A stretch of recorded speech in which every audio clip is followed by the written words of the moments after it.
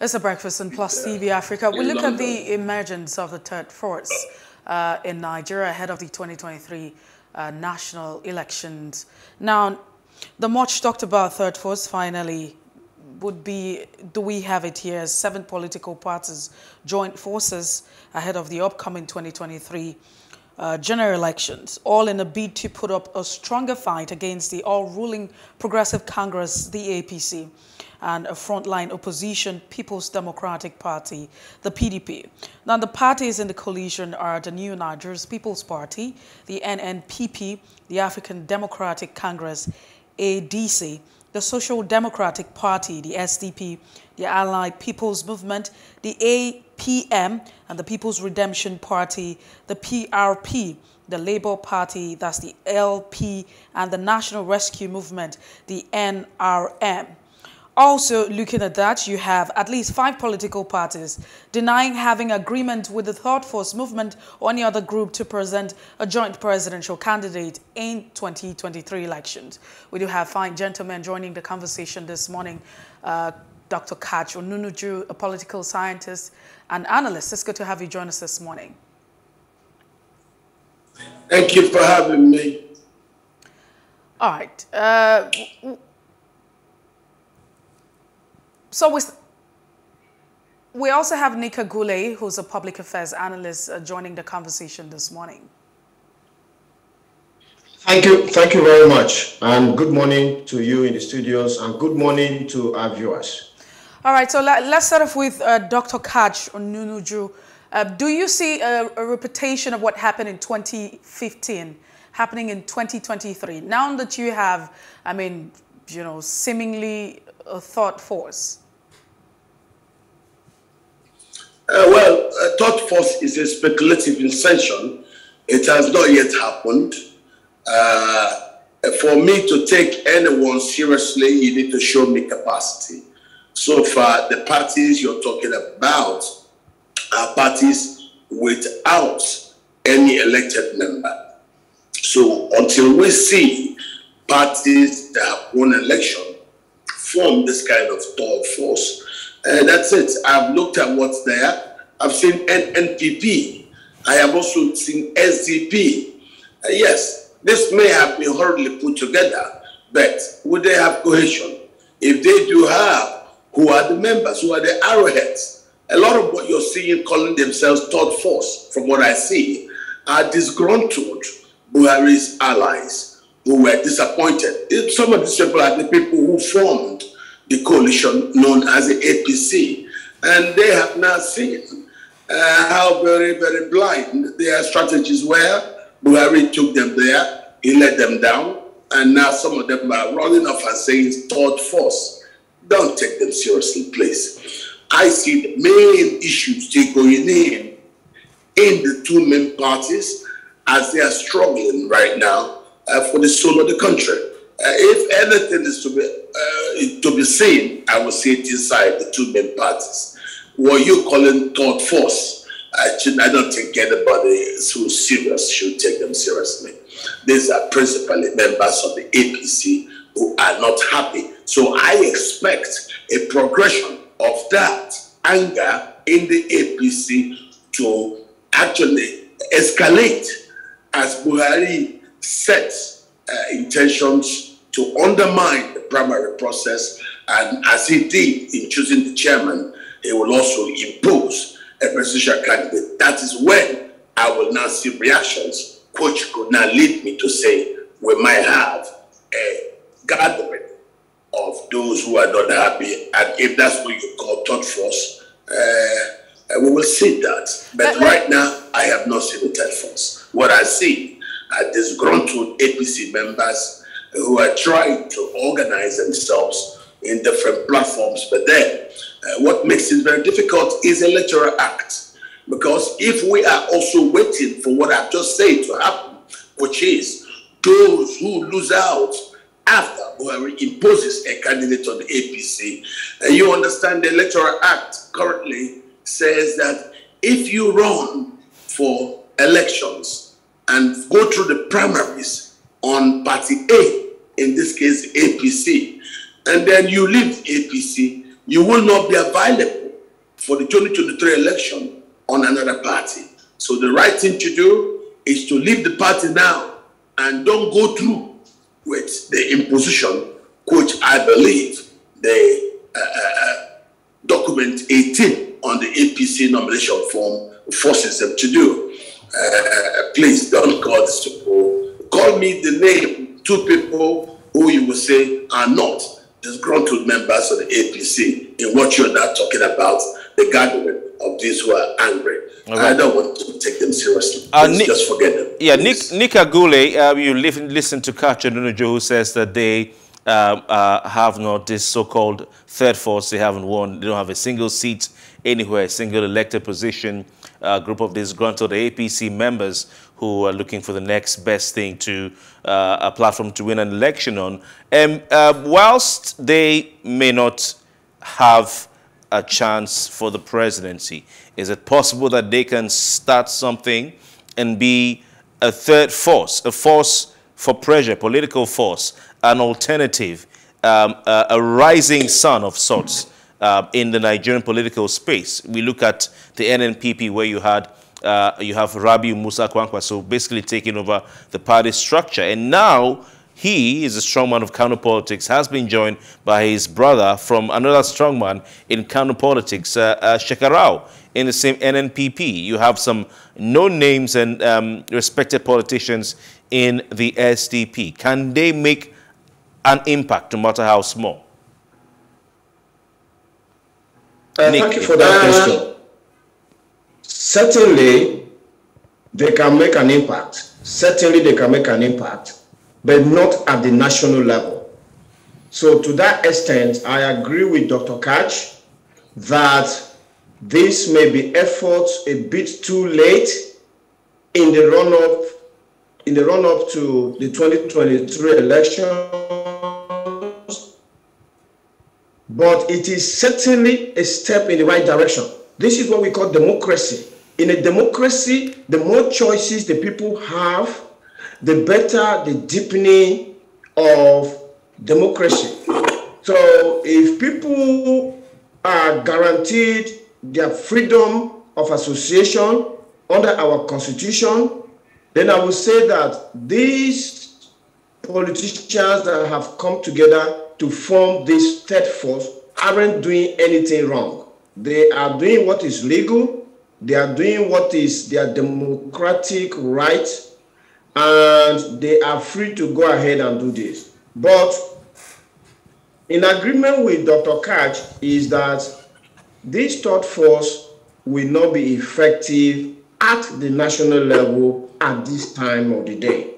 Our politicians need to understand that running for an election doesn't have to start when it is months or weeks away from the election. We have politicians that show up on the scene for elections, and after the elections are over, they disappear into the oblivion, only for them to show up again when it is close to the election. My advice to politicians in Nigeria is that be on the scene right from the beginning. So when in 2023 we inaugurate a new government, be on the scene. Form yourself into a shadow government if you want. Criticize government policy. Be there for the people. When the government is issuing pain to the people, you should be issuing palliatives to the people. You should be the alternative voice. You should be there all the way through the 4 years, so that the people will come to believe in you. They will come to see in you an alternative. And then when it is time for elections, you can then cash in on that support base that you built over that 4-year period. So this is not a question of I form a coalition, we run an election, we don't win the election, we all go our ways, go and do our things, and then when it is time for campaigns, we come back onto the scene. So that would be my advice.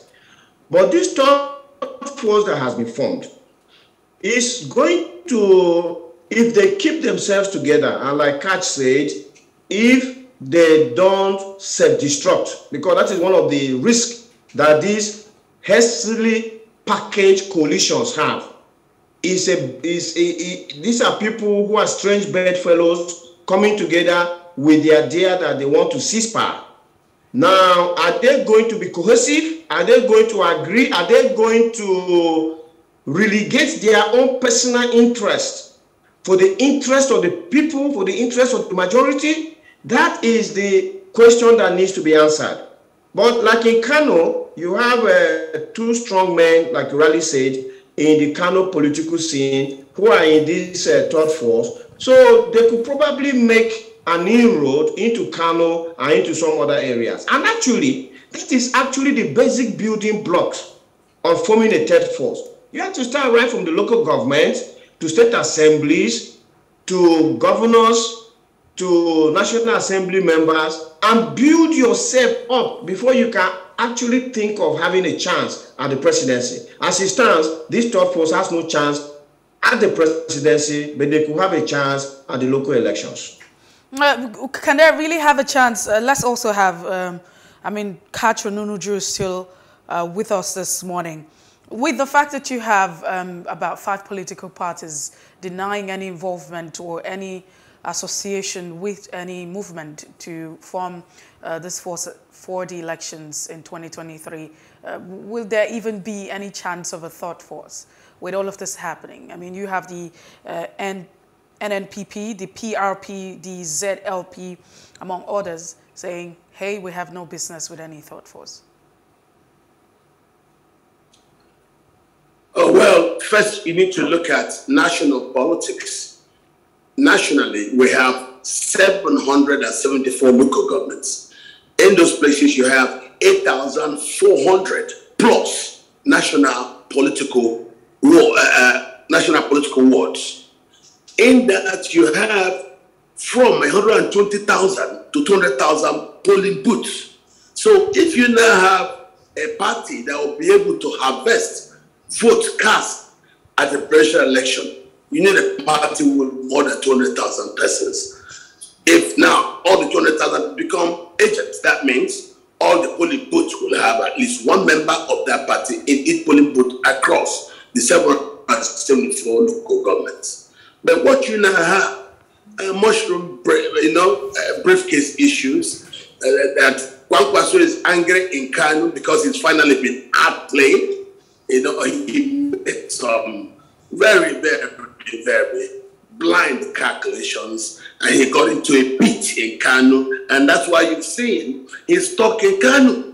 So the best he can do is to use the NNPP to run local Kano elections like House of Assembly, House of Rep, or Senate, but not national. Secondly, he's not even agreeable to a lot of people across the country. The kind of politics he did, remember the killing of the electoral officer in Kano while he was governor, and that was part of the conspiracies they brought together to bring the PDP down. The same APC he ran to and brought Buhari to power is the APC he's running away from.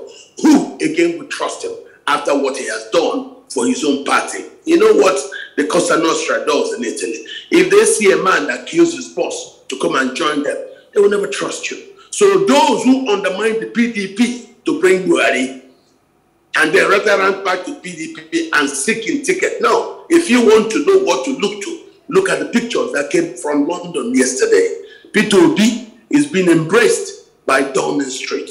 Same way it's been embraced by Washington. That is what is big on the political scene. Not noise by angry old men. Those things don't make sense. It is the Downing Street meeting by P2B. That, for me, is the most significant political development we've had in the past week. And then you also have a corresponding embrace of him in Washington. That is what matters. So leave all these people making noise. So far, he's been able to capture the imaginations of the youth across the country and Nigerians. That's what I'm looking at. If you're going to make an impact, as I said earlier, you can only do that on the major political parties. It may be very difficult to fight in there, but you fight in there.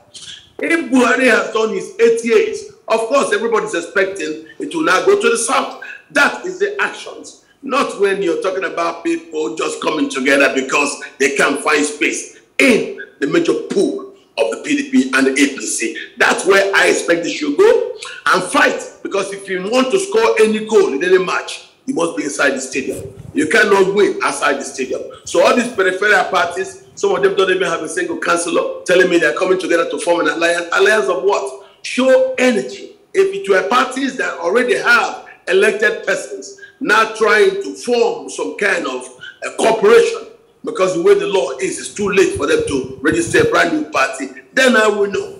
But then look at the men and their past. Do they look like people who can work with other people? Certainly not compass. So leave those issues around. That's why you're seeing those people announcing that no, we have nothing to do with them. Let them keep trying. I don't see a third force. It was too late to happen today. All right. But how are you going to do it? Okay, Kach, that's an interesting question. How are you going to do it?